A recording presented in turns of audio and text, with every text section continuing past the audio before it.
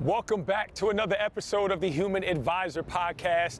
I am your host, Tyrone Ross. As always, you know the drill. I got to give it to you. Go to YouTube, smash that subscribe button. Go to all of your places where you listen to podcasts. Make sure you subscribe to the podcast.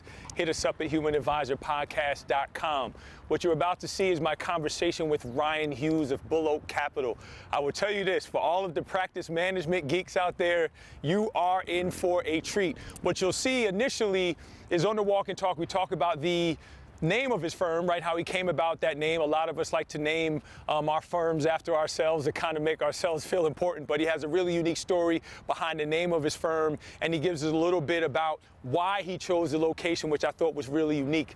And the sit down, the takeaway that I've learned in not only from all of these conversations, but his specifically is these, right? Hands-on, truly building a firm. And what you'll learn throughout the conversation is how he literally built his firm. I won't go into how, but literally built his firm with these two things, right? And he gets into the history of that, of what that means to him. One key takeaway is this that I definitely want to get across for all financial advisors out there is the key to planning is to make sure that the clients buy in. And that was the biggest takeaway here. His planning process is extremely robust. And I think no matter who you are, what you do, who you serve, and how you charge for that service, if you do really robust planning, you won't have any problem attracting and retaining clients. So with that said, I won't keep you here any longer. Enjoy the highlights from this conversation. We'll talk to you soon. I appreciate you.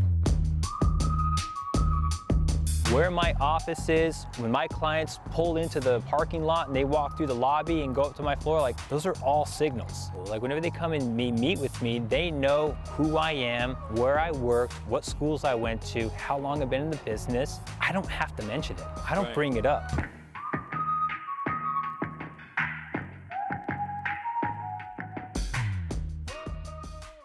All right, so let's talk a little bit about the name of the firm, right? It's not the traditional, Free Julie Financial or my name financial. Yeah. So talk a little bit about that and how you came up with it and a little bit of the background, of why it means so much to you and why you felt to name the firm that. Yeah, so I was starting this firm right in graduate school. So as I was graduating, I knew I wanted to start a firm, didn't know what to call it, so I sent out a survey just to a bunch of friends. Oh, really? And so I had a bunch of terrible names like Ryan Hughes Investments, and Hughes Capital Management, and nobody liked any of them. Then a buddy emailed me and he said, "Hey, what about Bull Oak?" And I said, "What is a Bull Oak?" So he sent me the Wikipedia link, and apparently the Bull Oak tree is the strongest wood in the world. Only found in Australia. Okay. Yeah. And so I said, I could build a brand around that. You got the bull with the bull market, big and strong and aggressive. And right. Oak tree, time tested and everything else. Okay.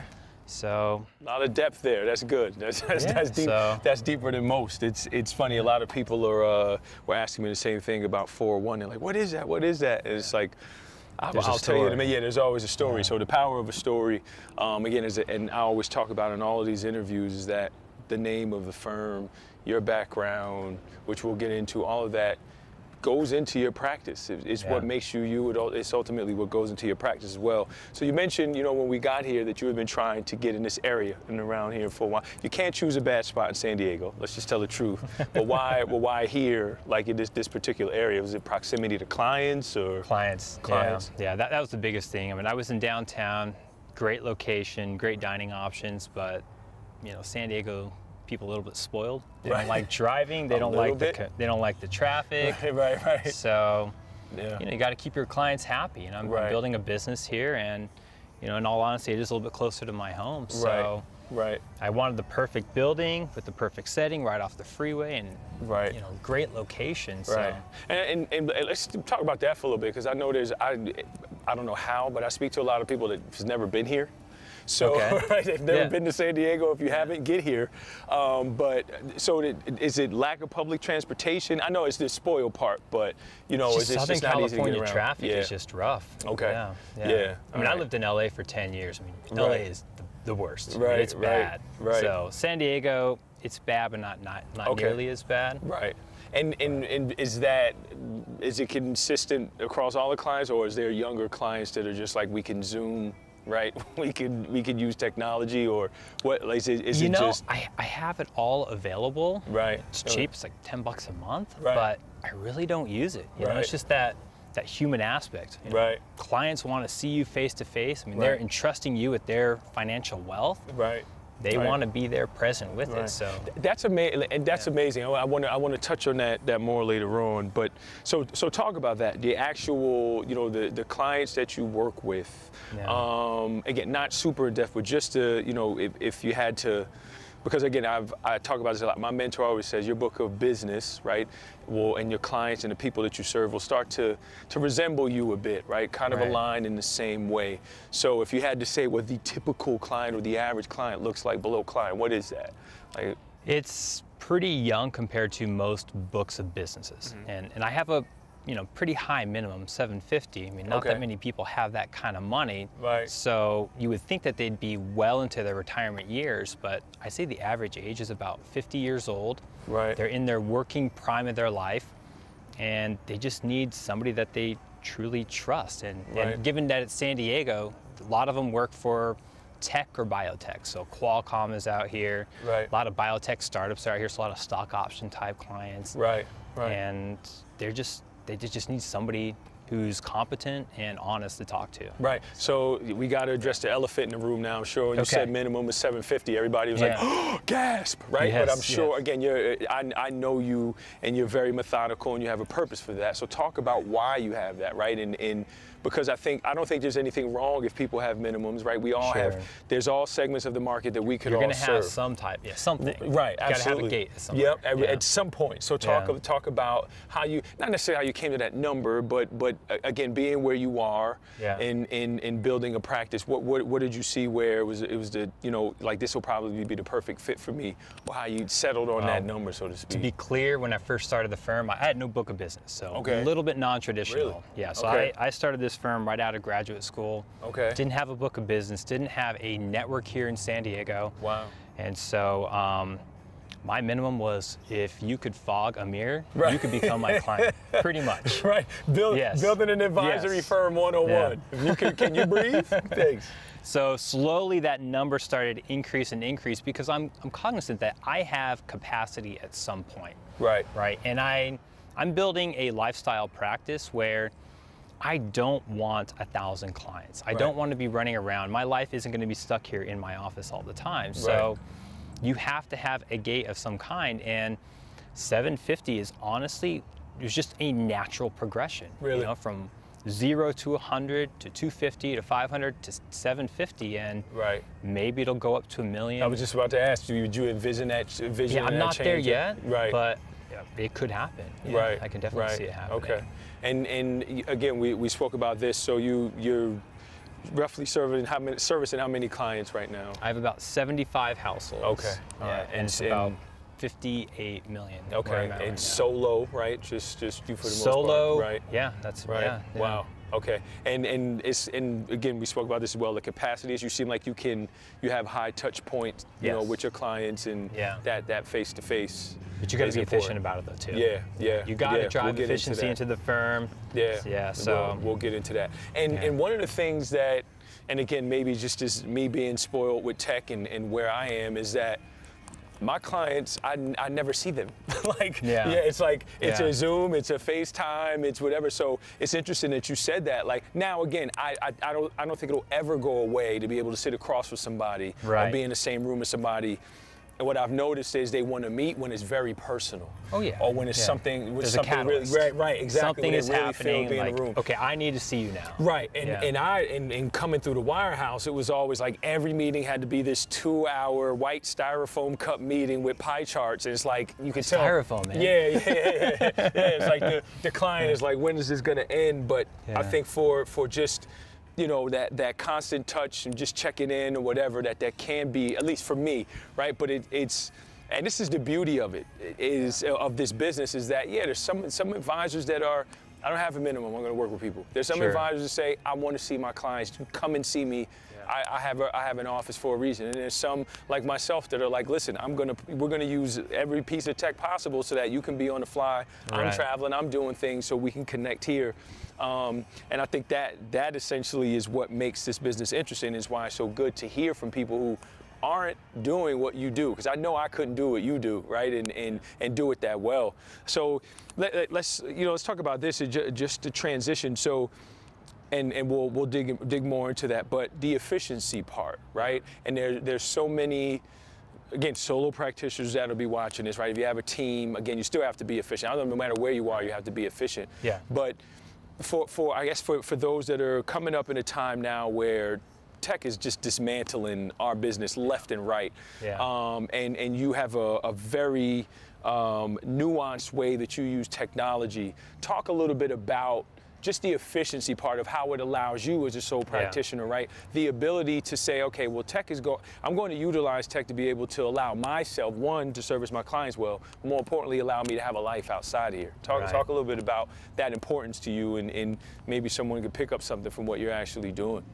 So tech is all about leverage. Like, that's what it is. It's leverage where you could free up your time. Just like people is also a form of leverage, just tech is a lot more cheaper and more efficient, right? Right. So I use it from anything from client communications to keeping track. I mean, I use it even when a new prospect. So I'm very big on SEO, online presence here in local San Diego. Okay. And so the minute somebody reaches out and signs up for my newsletter or schedules a phone call with me, they're automatically on this email system where it's specialized emails that get sent out immediately, 1 day later, 3 days later, a week later, so on and so forth. Wow. And it's just all content that's relevant to them. Awesome. Like content about Social Security, content about stock options, content about what to look for in hiring a financial advisor. Right. And so it just frees them. I don't have to physically type out those emails every single time. Got it. And so you've got to utilize it. Right. I mean, tech is just, and that's probably why I'm getting a lot of younger clients as well. Yep. You know, it's just you, in a business where financial planning and especially money management is becoming very commoditized, the only way that you can separate yourself is by being true to yourself. Yep. Let your personality shine, and you will attract like-minded individuals. Yep. And there's this chasm now that is growing between the advisory community, those that are like myself that have an online presence, that are constantly online, and then people are like, well, if they're always doing that, how could they grow their business? Like that. Yeah. Right? That's just how I grow. It may not be that. And again, in having this conversation with, not one way to grow a successful business. Exactly. It's not. And shout out to Jason Wank. We were talking about this as well. He was saying that I think on a recent podcast he was saying, you also don't need to be popular either to grow your business, right? And he's exemplary of that, right? 2 mega firms that he's grown. Shadows, man. Always in the shadows. And you ask people if you know him, and they're like, who? And you're like, well, you need to know him. if you knew, right? So, I think it's a shame that it's happening. Again, I'm on, and I know you dabble in Twitter a little bit, but those of us that are using social media to grow and create that presence, right? And as I was saying, in another one of these it's a filter, right? Because people can look at whether it's it could be a newsletter, it could be a podcast interview, or it could just be your online presence and say, nah, he's not for me, or she's not for me, or this is somebody I really want to know. It's confirmation, you know. So I write a blog. My big thing is blogs. I started a podcast. I'm not very good at it, but I'll get better at it. Of course. But if somebody is interviewing me and 3 other advisors here in town, they can go to my podcast and they can listen to episodes. They can go to my blog post and read it, and it's just another data point. Right. And saying, okay, well, you know what? I really like what he's saying here. I resonate with what he's saying there. And it's just putting the odds in my favor. Right. That's it. And the other thing that I love about that too, whether it's a podcast or whether, it's me flipping on Periscope with the walk and talks or whatever, now as an advisor, Fed cuts rates. You can give your clients data on that. I'm not so good at that right in the moment. Give me a week to filter it all. But you can. You have it. I mean, but think about it.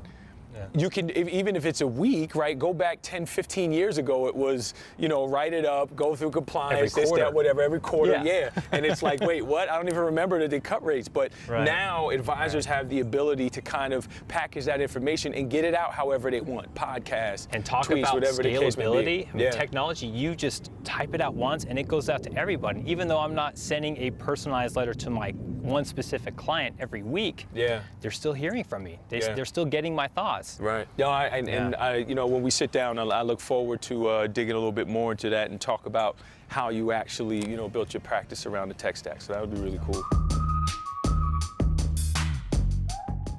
All right, so I am back here with Brian Hughes of Bull Oak Capital. We switched it up a bit. We have a little bit of feng shui outside San Diego vibe going on. What an incredible view you got here, man. This is this is it doesn't suck, as I always say. It's like you can at any point in San Diego, you could just turn and point, and it's a beautiful view.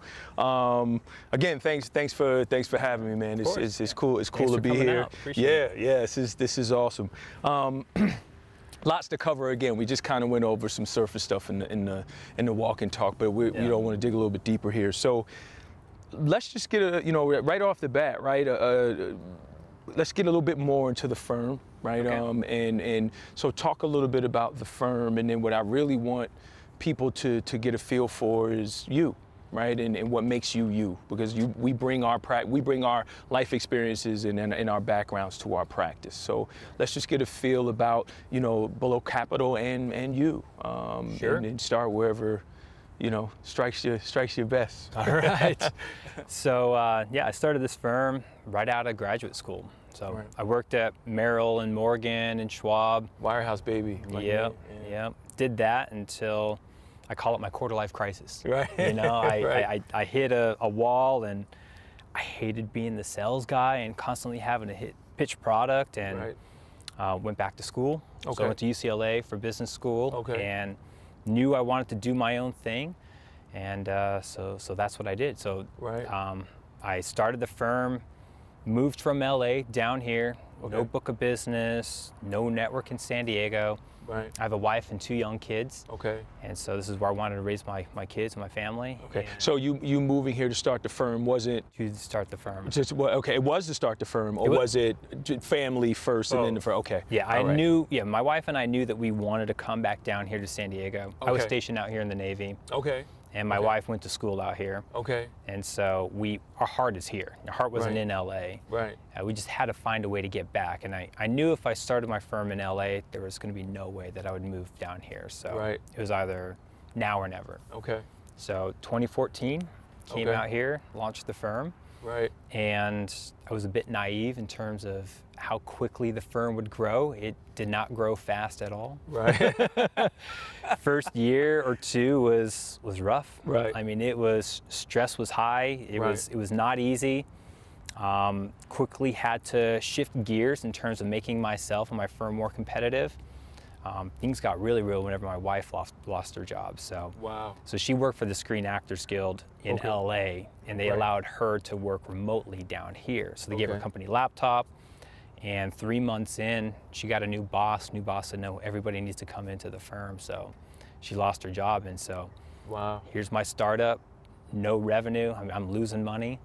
And my wife lost her job, and we got 2 kids at home. I mean, talk about motivation, man. Yeah, absolutely. and again, not to interrupt you really quickly. So one of the things that I always talk about is how similar starting a financial services firm is to being a startup. And it's like it's you got to bootstrap it. You got to bootstrap. Our clients are like our LPs, It's like it's amazing how that works. And also for those of you out there that are wanting to start any type of endeavor, the beginning is going to be tough. It's great to have the inspiration and to do it, and you get the LLC and you get registered and all that. But when you actually got to put foot to pavement, it's tough, and then life happens, right? But back into that. So you know the situation with your wife, and then, you know, obviously you had to dig in, right? I had to dig in, and you know, one key thing that really stuck with me was, and I mentioned it earlier, is there's 686,000 financial advisors in the U.S.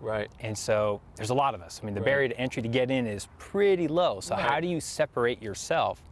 And for me, the finance education at UCLA was part of it, but the other part was you got to be unique. Yeah. You got to be you, and you got to be true to your nature and yourself, and just go out there and just tell your story to anybody that will listen. Right. So what was the first thing that you did where you thought, where you looking back now, made a tangible difference when, okay, now I hit that inflection point, right? So my mentor always says, right, there's a point where you come like this, and it's like you make that decision, and either it's going to go up and to the right, right, or it goes the other way. So what was the thing that you did, or things that you did, where you was like, okay, now we're starting to see some traction and grow? A stronger online presence. Okay. Like that was the big thing, and this is a skill that I never thought I would have, but it's building your own website. Believe it or not. Wow, you did that. Wow. I did 5 versions of them. Wow. So I never thought I would be able to do that, but a lot of YouTube videos and wow, trying to figure it out yourself. Not too many of us could say I built your own website. Wow. Yeah, and so building my own website and just the SEO aspect of it, like the blog writing and having the keywords and having it clean and backlinks and all that stuff. I mean, it's, in 2019, it's critical. Right. You know, especially if you want to grow. Yeah, I mean, there's many different ways to grow, but I wanted to grow using the scalability of the internet. Right. Shout out to everybody like myself who grew up with Grow Your Business cold calling. That was my thing. But again, I think being able to utilize social media well, a lot of those same skills go into it. Now, I can't build no website. I'm never doing that. That's awesome that you did that. And we'll get into the SEO stuff, and like you said, being very direct in that, and having intent and keeping it clean and doing all that, because I think that's a big takeaway that advisors will be able to turn this off, right? Because I'm big on what I call the Tony Robbins effect. Is like I walk on hot coals in front of 50,000 people, and then I get home, it's Monday morning, and like, I'm still broke, Tony. What do I do now, right? So we want to give people some free jewelry when they turn this off, and like, okay, I can go look at Google Analytics or look at some keywords and stuff. So I definitely want to get there, but staying in that vein, right, of you, right, and building the practice, right, and you started to get into a little bit about, right, no matter who you are, what you do in life, right, it doesn't stop swinging, right? You can be very skilled at ducking and all that, but you will get hit in the front and back of the head. So talk a little bit more about, your how and you mentioned, in graduate school or whatever, but you mentioned the Navy. So how did all of that come together to make you how you grew up, where you grew up, right? Colorado, that whole thing. So talk a little bit about that and what got us to sitting here today. And build you got a few hours? Yeah. All right. Yeah, absolutely. So, it's a unique story. And everybody's story is. Yep. Mine is, I'm from Pueblo, Colorado.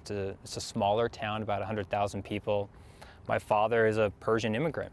So he came out here whenever he was 17 years old, and it's the real American story type of thing. And he married my wife, who is a relatively 3/4 white, I believe is what she is. Right. And they had me and my sister, and they divorced.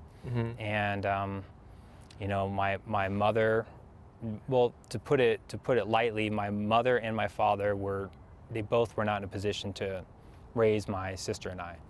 And so my grandparents, this is my mom's parents, they took us in, and eventually they adopted us and sort of became our parents. Wow. And so they were the angels, right? They were our saviors, and they gave us that stable household of somebody always being there and showing us love and trying to raise us the best that they could. And they were older, and they weren't very well off, and we lived in a trailer park, but it was a nicer trailer in the trailer park, so it was good, it was stable. Right. And they did the best that they could, and God bless them for it. But they were World War II and Great Depression style of people, where you need to toil with your hands. You need to make a living doing something that requires like physical manual labor, right? So their path for me was to become a welder. and they said, we're not going to send you to school. You know, school, I'm not going to, this is you'll love my grandfather. He's a character, man. Right. He told me, he says, there's no way that I'm ever going to pay for 4 years for you to party. He's like, there's no way. So you can go to a trade school and become a welder, and that's the only way I will pay for your college. Wow. So I graduated high school with a 2.8 GPA. Right. You know, there was no focus on trying to do that well in school. And the first person that knocked on my door as an exit to get out of Pueblo, Colorado was the Navy. Wow. Okay. So I enlisted in the Navy in 2000, so right before 9/11. Okay. And did that for 4 years. So I did 2 tours. My first deployment was as a sonar tech, which is the most boring job if you're in the Persian Gulf. Right. There's no submarine threat. Right. But my second deployment, it was VBSS, which is Visit, Board, Search, and Seizure. So that was a bit more exciting. So we boarded ships in the Persian Gulf looking for weapons, drugs, contraband. We'd catch people that would smuggle people from port to port. Wow. And so I wore my VBSS shirt for you right. here. There you go. There you go. Nice. Yeah. Nice. Well, thank you for your service, for one. Like that. That needs to be addressed. But in all of that, going back through what is your first memory of money? My grandfather spending every dollar he had when he had it. But to give him credit, he never did take on debt. That was the generation where you did not take on debt, any debt at all. Right. And I thought it was normal to get your paycheck and just go blow it on whatever you want and whenever you wanted it. Right. And it wasn't until I met my wife, she came from a very conservative type household where she says, no, you need to save that money. Right. So that was my first big mental shift in how to be more fiscally responsible. Right. Okay. Yeah. And then you end up being a financial advisor. Yeah. That's amazing. That thanks for sharing that. And again, I think it's really important for people to understand a backstory, because a backstory is what we talk about, telling your story, separating myself from the 1,000 advisors that are out there. And gives you different perspective on life, you know? Yep, absolutely. And imagine being in a situation where, again, I always say I'm blessed because my parents have been in my life. I have a great relationship with my parents. Now, when I hear that most people don't, I'm like, wow. And it's common that people don't get along with one parent, or some folks that don't even know their parents, right? The parents gave them up, or whatever the case may be. So it's a really powerful thing to address that, and then what it means that you bring to your practice and getting into that. Do you feel like, whether it's the experience, from growing up, your grandfather, or the Navy, that you brought into how you actually work with clients now, and how you structure your practice, again, to be efficient and things that you were talking about? Yeah, I think a lot of the big important lessons were from my grandfather. Right. I mean, my grandfather, his motto was, whatever you choose to do in your life, be the best. Be the best, yeah. That's it. You know, he says, he would always tell me, I have more respect for the man who's the custodian cleaning up your office if he does a well job and he has a lot of drive and purpose behind it. A lot more respect for him than, say, the attorney or the doctor who just does a half-assed job. Be great on your level. Yeah. What my mother says, be great on your level. Whatever you do, be great on your level. And so he said, take pride in whatever it is that you choose to do, and do your best. Right. And so I've always carried that with me, and it served me well in the Navy, served me well through figuring out college and then doing well in college, and then now eventually into my practice, and even at home, relationship with my wife and my 2 young kids. It's life's too short to do otherwise. And let's talk about that briefly, of the importance of family to you, right? When we got to your office, you were just talking about how it's important for you to kind of take a break, take some time off, and spend time with family. Yeah. Talk about that. Do you kind of, because a lot of advisors now I'm noticing are, their clients are ask about their family. There's like extended family. They do client appreciation stuff, but just in terms of your immediate family, how important is that to you, and how you actually look at your business, how much time you should be spending to grow it, and also the importance of being in your kids' lives. And the one thing I always talk about is our business affords us great flexibility to be able to do that. You have the freedom to choose how you want to do it, which is great. Yeah. I've recently hit this inflection point, and I've talked to a few different people about it, but you know, my business is growing pretty fast, and I can go in one or two directions. I can go with the big scale up. You try to hire the best young graduates and coach them up and just try to just grow to grow, build that AUM, build that revenue, and just build a bigger firm that has more of a presence than just San Diego, but eventually Southern California, West Coast, so on and so forth. Right. Or the other path would be to build a really lean, efficient lifestyle practice and keep on those clients that I really have that deep relationship with and that I really enjoy working, but it gives me plenty of time to enjoy my family. Right. Go out and spend time with my wife and my two young kids. I have an 11 and 8-year-old at home. Right.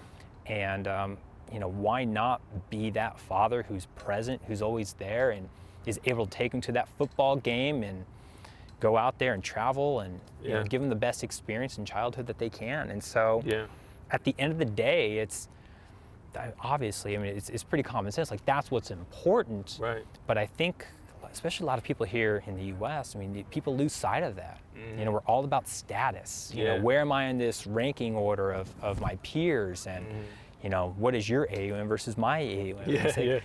At the end of the day, I mean, it doesn't matter. It's about that true relationship that you have with your family and your friends. And so I've decided to go down path B and drive efficiency and work with the clients that I want to work with and spend more time with my kids. You know, I'm blessed. I'm in the office every day at 9 a.m. and I get home every night at 6 p.m. for dinner, and I don't work weekends. Right. Can't beat that. That's a good life. Can't beat that. Wow, it's amazing you go into the office at all being in San Diego. but before we get into, because I think there's so much that, you know, advisors watching this are going to get of how you actually run your practice. But before we get there, because I think that's going to be such a powerful and impactful conversation, staying true to that startup realm, right? And there's right, you have an iteration of a product and you release it and you think clients, you're going to give them what they want and they're going to use it this way, and then they use it a whole totally different way, and then the feedback you get, we're like, we really like all those features, we like this one, and then you grow in that area. So I think as advisors, we believe why clients work with us, right? But I want to ask you about that though. Why do you think clients work with you as opposed to all of the other advisors that are in this area, right? There's some that we both know, right? Advisor really here. So why do you think that someone's like, I want to be a below client? Like, why do you think they make that decision? You may not be right. Your clients may look at it like, no, that's not why. But what do you think you've either executed on or being in the marketplaces you've done well, where people are comfortable reaching out to you and saying, will you please help me, right, with my personal life and my life situation? Because I am me and nobody else can replicate me. I think that's it. And my experiences and my perspective, my education. Right. And honestly, I think a big part of it is just my storytelling. Whenever people come into the office, saying, I've positioned this firm to serve you the best that you can. I made myself available to serve you the best that I can. My knowledge of the financial markets, which I believe a lot of financial advisors lack.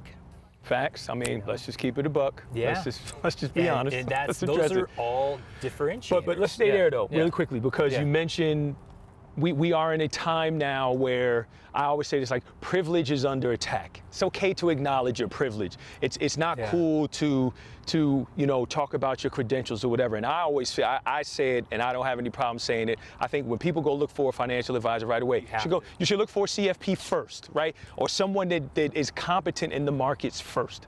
That's just where you should go first. And then, not all CFPs are great, right? And on the bottom side, right, not all brokers are terrible, but you mentioned, right, my education, and you put a lot into that, and you went and did that, and I love the fact that you leaned. That's hard to replicate. Right, bingo, and I love the fact that you leaned on that, because a lot of we can get too, oh, I want to be relatable, I want to be a friend. Well, yeah, I got a lot of friends who don't know nothing about the market. I got enough of those, right? I need you to explain this rollover to me, right? So talk a little bit about that. Do you lead with that? Do you really want to make a... I don't lead with it, but I know that whenever my clients or prospects come into the office, they've done their homework. Okay. You know, my website is built with purpose. Okay. So when they go to my website, they're going to learn about me. They're going to learn about the investment philosophy that I run. They're going to learn about the financial planning process. Okay. Even location, like these are all signals, right? Like where my office is, when my clients pull into the parking lot and they walk through the lobby and go up to my floor, like those are all signals, you know? And so they know, like whenever they come and meet with me, they know who I am, where I worked, what schools I went to, how long I've been in the business. I don't have to mention it. I don't bring it up. Right. Because I know that they've seen it. And if they didn't notice it on my website, I have a nice intro binder I give them on their way out, and they could see it there. Wow. Yeah. So do not adjust your screens. What you're seeing is free jewelry falling from the sky. Do not adjust your screens. I don't brag, because no, it's not. But that's the thing. It's not bragging. It's just a differentiator. It's just, I don't have that, right? I can't speak to those things, and most advisors don't. But perfect segue into that. So talk about your process, your onboarding process. So let's talk about this. Let's start here, where you go from the how you utilize technology to actually prospect, right, to when someone comes in the door, what they walk away with, right? And I'm very big, and I think most good advisors are, about every single touch point with the client, especially onboarding, and then ongoing. So talk a little bit about your process, the tech tools that you use. And I thought that was really interesting that you said that you give the client something to walk away with, and the signals. That's awesome. Yeah. So initially with the prospect, right, everything is driven to my website. Okay. Somehow, whether it's a referral, whether they Google it, whether I don't know how, they go Google Map and they say which financial advisors are near me. I want to be one of the top 3 people, or at least firms, that they see. Okay. And so whenever they see Bull Oak Capital, they go to my website. I have one single call to action on every single page that I have on my blog post, on the podcast, on everything. Give me an example of that. So if I go to a page, what would be a call to action? Like what, put in a... No, the single call to action is to get started. Really? Get started, get started. Are you ready to schedule a phone call or meet with Ryan? Oh, wow. Get started. Wow. You go to the Get Started page, and I break it down into 5 steps. Okay. And a big orange button that says Schedule Meeting. Wow. So whenever... ABC, always be closing. Always be closing. And so that's all I'm asking for is either a phone call or a meeting. Okay. So if they schedule the phone call, the next step after the phone, this is all high level stuff. Here's what my minimum is. I'm a fiduciary advisor. You know, here's the investment philosophy. And then, okay, next step is a meeting. Get into my office. So now on the back end, are you tracking all these analytics so you can see what page they went to, how long they stayed on the page? You do track all that, right? Yeah. Not as much as I should be. Okay. I'm a one-man operation. But yeah, I do. And I have all the right tools, right? So Google Analytics and SERPstat is the other. Okay. What would you say was the second one? SERPstat. Okay, SERPstat. They're not cutting the check, so that's cool. Let's move on. There you go. So, yeah, the next meeting, I call it just an intro meeting, right? Everyone has that intro meeting of some kind. Right. But I focus on 3 things. Okay. Tell me about yourself. Always lead off with them, right? The client starts with, I'm here for a reason. Let me tell you what that reason is. Okay. So I give them 30 minutes, usually is what it is, where they just go over everything. Okay. Then the next step is where I just talk about the financial planning side. Okay. The way that I approach it, and I do it very differently. I use a mind mapping method on a big whiteboard. Okay. And it's a big... So you do mind mapping with the client, like right there? If they sign up. If they do, okay. I'll walk them through. I'll say, hey, here's what it will look like if you sign up. So let me just walk you through the process. Wow. Here's what a completed financial plan will look like, and I'll walk them through that, saying here's how I figure out which scenario is best for the client. Wow. Everything. Okay. And then I go into the investment philosophy. And that's where I don't just say I know the financial markets and I know finance. You demonstrate it. I demonstrate it. Right. So I talk about why I invest clients' money the way that I do, which is unique. Okay. Right? Like if you don't have that investment background, you need to outsource that. Yeah. Because chances are you don't know what you're doing with your clients' money. Right. I feel like I do. Right. So I demonstrate this is why I do what I do.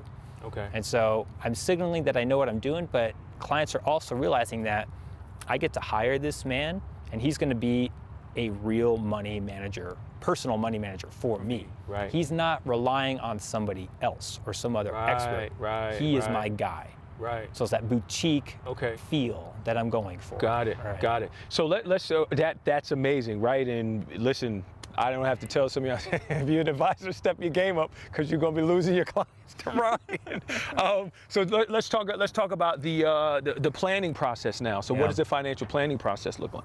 It's a 3 to 4 hour long meeting. Wow. So I tell clients it's a big ask. Like I tell them straight up, like I'm asking a lot of you, but it's for your own good. 3 to 4 hours. 3 to 4 hours. And I tell them it's not like going to the dentist. I'm not going to be pulling your teeth from you. Right. Like the traditional pen and paper method where the advisor, which I used to do, just sit there and ask question after question after question, just trying to pull information from that client. Yeah, so not to interrupt you, but this is because the best financial planning I've ever seen done was by a team that I was a part of at Merrill, and they led with planning. So they did all of the planning up front before they were an actual client. So these are people that are clients first, then you do that. I tell them we are going to do the account opening process and the financial planning process concurrently. Okay. At the same time. Okay. Yeah, because I'm not going to put in, you know, 30, 40 hours worth of work for you to walk away and not give me anything. Okay, so it makes sense. I'm a business here. Yeah. So, right, okay, that makes sense. Okay, so back to the process. So 3 to 4 hours. 3 to 4 hours. So instead of asking question after question after question, you saw my whiteboard in the office. It's a big whiteboard. Right. And so I'm standing up the whole time. I'm not sitting behind my desk. I'm standing up and I'm talking about 4 key things. What are your goals? Life goals. What are you trying to achieve, right? I want to retire. Where do you want to retire? You know, it's like, why do you want to travel? You know, what about leaving, you know, inheritance to your kids? Like all that stuff. Right. Then I talk about different scenarios. By the time we're done with goals, I'm going to come up with what I think is the client's base case scenario. Okay. I'll have a pretty good idea of what that is. Okay. But then I'll talk about what ifs. Wow. So the scenario. So I'm really big on the scenario-based planning. Okay. So we'll talk about that. We'll talk about the assets, the estate planning, insurance, tax, all that type of stuff. Okay. And so that takes about 3 to 4 hours. That's I'm not. And any pushback? Do people like, nah, I do it? Do you feed them? Because whenever we're done on the mind map, so mind map is a way to connect very complex ideas and thoughts together. Yeah. That's what a mind map is. So whenever you're done, the client's looking at their financial life in front of them. Wow. And you're able to wrap your head to walk around away from what is going on. Wow. And so it's a powerful process. Wow. I love it. Wow. And was that something you learned in graduate school, or you just created on your own? No, I read a book, and I don't remember the book. And that's all right. They're not cutting the check either. Keep going. So they had an iteration of this. I just changed it to what works for me. What I think is best for the clients. Wow. And I've been doing it for 3 or 4 years now, and it's great. Wow. And so it's still, I'm still fine tuning it and changing it, and that's the benefit of being an entrepreneur, a small business owner, right? Yeah. I mean, you have the freedom to change these things. So whenever I'm done, it takes about a month to put a plan together. Wow, a month to put a plan together. I have 3 1099 pair planners that help me do a lot of the grunt work. Wow. Okay. I'm always the lead advisor, of course, but it just requires a lot of man hours to put together all these different models and all these different scenarios. And so whenever I'm done, they get an electronic copy, but I print and bind this big ass book that I give to the client. Right. Sorry, I shouldn't say that. No, it's okay. It's okay. But it's great because we can now compare and contrast all these different scenarios. What if you retire today versus 3 years from now versus 5 years from now? What if you turn on Social Security at 70 versus full retirement age, or downsize your house versus keeping it and renting it out? I mean, all these different scenarios, you can't silo them because one decision affects the other. This is in my opinion, this is the right way to approach planning. Wow. And again, now that's what that team at Merrill does well. They create this binder that they give to the client. And I always would pitch it and talk about it as a living, breathing document, right? Like, it's real. You can go in there, highlight things, make changes, keep track of goals, things like that. So let's talk about that. Obviously, there's no straight line in life. Things will change. Is it so how many reviews do you do? Do you stick to the standard 2 a year, or you leave it up to the client? I reach out to clients 3 times a year to do a review. Okay. But I'll be honest, most don't take me up on that. Right. So if they don't do at least once a year, I'm calling you personally. Wow. Like, you need to get into my office and we need to review this thing. Right. Wow. And so by that time, so whenever I present, we'll agree on a scenario and a course of action. Okay. Very rarely we'll have to go back and change some more like options in the plan. Wow. But we agree to it, and then my job is to hold them accountable. So during the meetings, I'll say, hey, you said you're going to be saving an extra $1,500 per month. How is that going? Wow. It's like, hey, what about that estate attorney you were supposed to reach out to? You called them? Right. No, I haven't. You need to go do that. Right. That's why they're paying me. Like, I need to hold them accountable. Right. You know? Right. And again, this podcast is not about fees or anything like that. But I will say this: the war on fees is on. But I feel like an advisor that goes that in depth shouldn't have a problem charging 1%. Just shouldn't.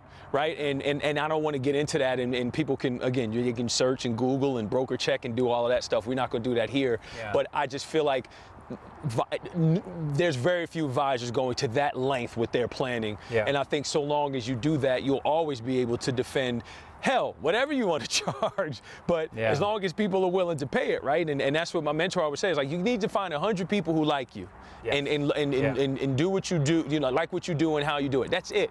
And then from there, you can scale down how many of that 100 you want to work with. But you can't do anything without getting to that number and then figure that out. And then you can structure the business however you want. That's awesome. So let's get to, you know, a company that is cutting a check. You are an altruist beta user, right? So let's talk about that, how that you know, comes into what you're doing, your interest there. And you know, why you felt like it was a good fit for what you do. And it seems like, right, with those that know about it, and a lot of advisors are excited, but someone that has hands-on with it right now, talk a little bit about that. And you said you even had an example as well, which is cool. So let's hear about that. So yeah, I'm a beta user. So far it's been great. You know, they're still building it out. So I use TD for a custodian, and I use Orion for the performance reporting, aggregator, client interface, all that stuff.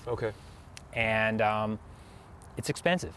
Like, I'm not gonna lie, it's pretty expensive, and it's not very easy to use. So pretty excited about Altruist. So whenever I have that initial meeting with the client, I will show them what their experience is going to be like. So talk about the communication and the monthly statements that I send out, and I show them the reports and the fees. So I'm trying to be very transparent about it. And so I walk them through that. Well, this last prospect that I had who came in, I showed them what Altruist looks like. I say, look, I'm a beta user for this exciting new product called Altruist. If things turn out well, then I can replace Orion with Altruist. So this is what this is what it looked like if you ever log on. And they said, wow, this is super clean, very simple to understand. A lot better than what you're currently using. So nice. Knock on wood. You know, it all works out. You know. So let's pair two things here. So in the walk and talk, we talked about that you could possibly think about raising, right, your minimums, and the reason why I bring that up is because I think one of the things that Jason is passionate about is that advisors' practices, when they put together, is expensive, and most times they're inefficient. But by using Altruist, it'll save advisors time and money to then maybe give you, say, maybe you want to take a flyer on someone that can't meet, you know, your minimum, but they could use your planning process, right? Do you feel like it may give you a little bit of capacity to do that? Right. It's your cost per client, and whatever that is. And obviously, the cheaper the technology is, the lower the cost is. So you can afford, but I also have my own cost as well. What is my time worth? Right, exactly. So, yeah, I mean, theoretically, all else being equal, if I were able to use Altruist versus Orion, then yeah, I should be able to service the clients with the lower asset. But just depends upon where you want to go with your firm, what type of clientele, who you enjoy working with. I don't enjoy working with younger individuals. Really? That's just, I mean, younger, I mean like 22, just starting out. Right. Okay. That's not my thing. Right. You know, but I really enjoy working with those in their prime earning years of their life. Right. Who have these big college questions, retirement type questions. Right. These big decisions that can make or break their financial life and their goals. Right. And just to tie up that point, I think, you know, the whole thing is, well, you can service someone with 100,000 just as well as you can service someone with $1 million. I think when you get into it, it does get more complex when you get into the weeds with folks who make more money and have more money. Yeah. On the flip side, which I try and get people to understand, is not as simple as walking into an inner city community as well and telling people that they need to save and have goals and do all this other stuff. That is challenging as well on both sides, right? And then you have the middle, which is the majority of people in this country, 50 million people who are working poor, making money, but just haven't figured it out. They need access to advice. But I love that we hit on so many things that you do that our business now is trying to shy away from, and people are uncomfortable. I can't have a minimum, and I not having a big social media, Twitter presence and all of that thing. Like, you're embracing who you are and how you do it, and it's stout. Like it's so in tune, it's efficient, as you said, right? And that's a theme I think that weaves throughout your practice and how you run it. Any other things where you feel like your practice stands out in terms of how you use tech or tools that you use where you feel like it allows you to give better advice that you? So it's a unique thing, right? So we're trying to drive efficiency in this business, right? There's a production line-esque to this business. Right. It's definitely there on the investment side. You can scale up the investment models and the way you manage money, and like that's very easy to scale up. But the planning side, you can't because it's more of a job shop type product. Like each individual's unique, each person's goals are unique. So you just require the man hours to go in there to help provide that advice. So technology can help make some of that better, whether it's different Social Security timing tools or, you know, debt calculators. Honestly, a lot of the financial planning products that I use, I'm an e-money user. You are? Okay. But I don't lean on it. Right. We actually built out this giant Excel workbook that we do all of our projections and modeling and planning on. Wow. It's a lot more efficient. Just the way, because we like certain things, the way that they're built out and the inputs. So listen, Excel. We just built it. Excel is it. Excel is it. Yeah. Right. So Excel is a big driver of efficiency for us. And before we transition, I think, you know, just from talking to you and having this conversation, and I hope younger advisors and just advisors in general, right? I believe you can't teach an old dog new tricks if you force it enough. But you mentioned a lot of I built it, right? You're very hands-on, right? You built your website, right? You had experience with certain things, and again, back to the whole startup thing. What do startup founders do? And this is, what if we could stand here and push a button on our phone and get a car? Right? Like you see an issue and then you don't just say out, you go and address it. So you did that, you know, the same thing with the Excel, and again, the signals of where you place your business and all these other things. So I think it's really important that people understand, right? And let's go all the way back to the beginning of the conversation that you said about your grandfather, right? Is these hands-on, right? It doesn't always have to be, right? My father hates the fact that I don't like to work on cars like him. Like, Daddy, I like my hands like this, right? But he likes to tinker with things. But again, hands-on doesn't necessarily mean that I'm lugging stuff and I'm building and it's bricks and, right? But it could be this now, right? Code, building a website, all those things. Another saying of my grandfather, you can't be scared of a little bit of hard work. Right. You just can't. Right. You got to be willing to get your hands in there and make it happen. Right. Yeah. All right, y'all take a breath. The jewels they're falling out the sky. I got some in my shoes I need to pluck out. Listen, I think to me that's fascinating, and what I love about getting in depth with you is in our business, which is so cool, obviously outside of the physical, of us not being alike, our practices couldn't be any more different, right? And we serve people who are diametrically opposed, and how we go about it is so different too. But I also want to lean on this fact and talk about this. You said something that was really important. And I want to talk to the advisory community about this too, which is what we need to understand. Again, fees are going to zero, right? The big tech behemoths are just waiting to pounce on this industry. Vanguard is content with making sure that fees go to zero. They're after planning now. Client experience is important, all those other things. Here's what's not going to ever go away: the human touch. Very in-depth planning, like you said, and I want to lean on that point for this. You mentioned man hours and and being able to take all of that data and do something with it. That's what needs to happen here, right? You said you have those that you contract out to be able to do that. So I think for those in our business that are, you know, like me and want to run around and you know, be the face of a firm, ta-da, right? But in the background, at the end of the day, we can't hide from the fact people need planning. I don't care where you are, they need planning, and if it's going to be done well, I think it's incumbent upon us as an industry to embrace that, whatever you want to say planning looks like, and as tech starts to pull our business apart, that we still stay true to making sure that every single client we work with has something that, again, we walk in the middle of the street and bump our head, something happens to us, they can always go to that document, or they can pull up an Excel spreadsheet or a Google Doc that you've been working on together and be able to manage their financial lives, right? And I always tell clients this, and I want you to answer this question before we start to tie things up, is I always tell my clients, right, there's come a point where I'm going to know I reached you, right, where I feel like that now we have a successful relationship. So when clients come and I ask them certain questions and they say, oh, I did it, right, or I took that step already, now I know, all right, I'm having an effect, right?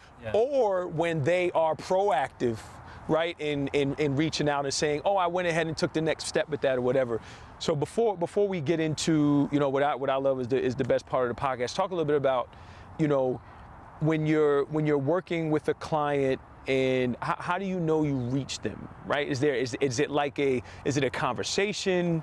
Is it something where you feel like they've embraced the process away from you? Like, what does that look like where you feel like, really, I finally got to this client? I think it's a little bit different with each client and their own personality. But a lot of times it's whenever they're excited to finally move forward, because there's a lot of stress. Like, they're coming to see an advisor for a reason. They have a big question, they need that help. They're getting overwhelmed, they're scared of the markets, they're scared of retiring, whatever the case might be. And so if you can prove to them with hard numbers and data that this is the best path for you to go through, and here are the reasons why, you see relief leave, and they're like more excited to pursue it. So, wow, I really can retire in 3 years. Like, that's huge. Or I can pay for my kids to go to school. Like, wow, like what a great thing that I can do for my kids. I think that's when you reach them, right? Like they feel confident in actually moving forward with their goals. Right. So, all right, here we go. And before we transition, I want to let everybody know I'm surrounded by Californians right now that are freezing. I know it. I can feel it. They are freezing, and it is beautiful out here. I caught you doing this. It's gorgeous out here. Y'all relax. If I see somebody with a hoodie, I'm going to tackle them. Out here.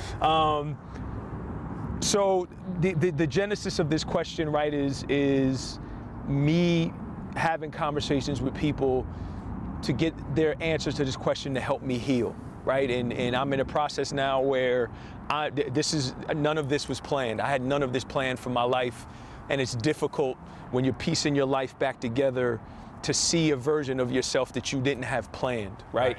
And I know I'm not in a place to be able to give the answer that I should be able to give, right? And I want to grow to get to that point. So hearing answers from people about this is, one, cathartic for me, and it's a salve on the wound that is continuing to heal through these conversations. So I'm grateful that people take the opportunity to sit with me. So I appreciate that. But tell me a little bit about an experience, right, that you're most grateful for that just didn't work out for you, that you wanted so badly, or something that you wanted to come together that just didn't. That's a hard question. That's a really hard question. I mean, you could go a number of different ways, whether it's your childhood, or relationships, or what comes to mind right away? What do you think about when you're asked that? It's a professional one, I will say. Okay. It's honestly my time at Merrill. Really? I mean, yeah. So it was my first job right out of undergrad. And it was, I started out with an internship. So I did an internship my final year at USC, and it was in their Beverly Hills office, which is like one of their flagship offices. There's a lot of money in Beverly Hills. Yeah, just a little. And so I joined this team, and it was a 3-man team that managed $1 billion between the 3 of them. Wow. And so the idea is I was their junior partner on their team. The good old junior partner. Which meant that I was their cold caller. Yeah, of course. Yeah, so I picked up the phone, dialed 300 dials a day, trying to drum up business, and it was a 401k plan team. So calling businesses, trying to bring up, 401k assets. And I don't know how good you were at cold calling. I loved cold calling. I loved it. I didn't love it. Actually. I didn't love it. No, I did not love it. I was okay at it though. Right, and it's good. Like, talk about a great skill, like how to deal with rejection and how to talk to people in the sales process. Like we can be, philanthropic all we can in this industry, but you still have to be able to sell. It's required. So I was on this team and I was doing good. And as a Merrill junior guy, you have certain requirements that you have to hit. Well, you're on a team like this, you're hitting all your marks. You're fine. Like I had the golden ticket career-wise. Then 2008 happened. 2008 happened. B of A, of course, bought Merrill for pennies on the dollar. The team that I was on didn't work out so well. And me being the low guy on the totem pole, nobody really cared what happened to me. And mind you, all of this was happening when my firstborn son was born. So he was born in October 2008. And so, my childhood was just flashbacks of what's going on with my childhood and being the father that I wanted to be for my son. And I lived in, I don't know if you know LA too, Eric, but I lived in Valencia, but I commuted down to Beverly Hills, which is on the west side. That's an 1.5, 2-hour drive each way. And so that, as a junior broker, trying to, build a career, and just the commute and not being there for my son, it was just overwhelming. And so I left. I joined a local Morgan Stanley branch in Valencia. So I went from an 1.5, 2-hour commute down to a 5-minute commute. And I had to really build my own book of business with no safety net. And so I was pretty bummed about it whenever it happened. But it was honestly the best thing that could happen to me. Like, how do you build a book of business on your own? You learn the industry by doing it the hard way. There is no safety net. No one's giving you assets so you can hit your marks. You got to do it yourself. And so that decision led me onto this path to realizing that so I told you my quarter-life crisis, right? My quarter-life crisis was there was nothing special about me as a broker. I'm not well connected. I'm not a great salesman. I'm not a specialist in anything. How do I remedy that? Well, you go back to school, and for me, it was become a specialist in something. So that's what made me go back to school and study finance and eventually start my firm. So all in all, I mean, it was the right move. It just took a long time to finally get to this point. Yeah, and I've what I'm learning through these conversations and just personally is when you're at that lowest moment, your child being born or some of the things that have happened to me, is at that lowest moment, you're also given the seed of opportunity. But it's how you move forward and a lot of times the water is your tears. It's how you water that seed and things will come out of that. And as I've mentioned in one of these I did with Jason, is that I'm tired of crying about trying to find the answer, but I realize every time I do, I'm watering the next opportunity, because the seed of what's going to happen out of all of the trials and the pain and the tribulation and all of what I felt I should have been, or the things that was going to make me special, the pain and the tears of watering that seed has birthed me sitting here with you. So I'm appreciate you, you know, for the time. And so we're gonna go and get everybody here some hot cocoa. So they don't freeze. Again, thanks everyone, you know, for tuning in. We are very appreciative of every single share, every single like, every single comment. There's a lot of people who work hard to put this together for you, not only the advisory community, but the community and all of us in general. Again, thank you for sharing your story. Thank you for the time. And we look forward to seeing you guys in the next one. I appreciate you.